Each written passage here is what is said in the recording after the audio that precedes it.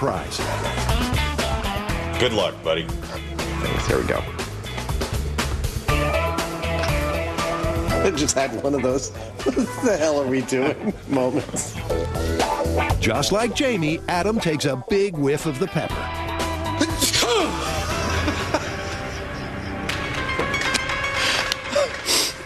How's that?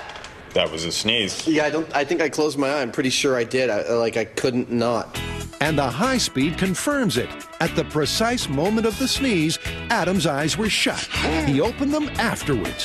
So this time, Adam has a plan to produce some potentially blinding results. I'm going to try and hold my eyes open this time. I'm trying like that.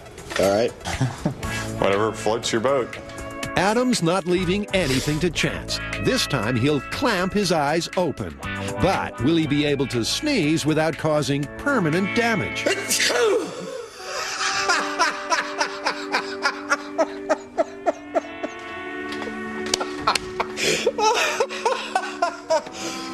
Oh my God. I think I was able to hold them open.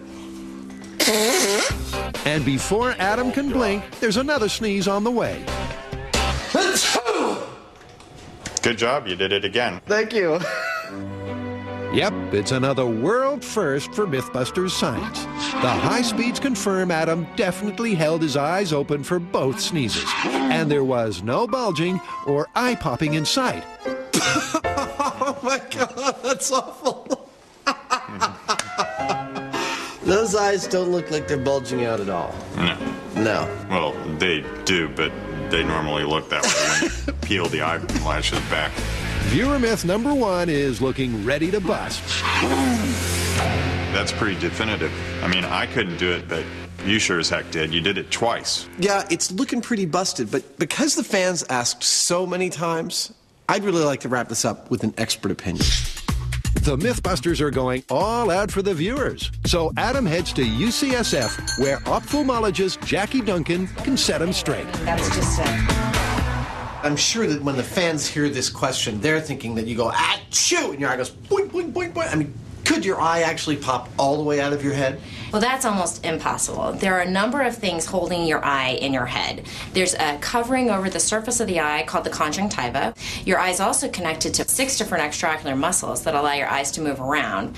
Finally, the optic nerve is connected to your eye and would prevent it from falling out and rolling across the floor.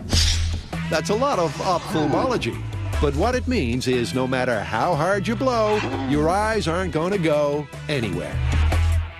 There you have it. I mean, I couldn't do it, but you sure as heck did, and you did it twice. You sneezed, you held your eyes open, and no eyeballs came out.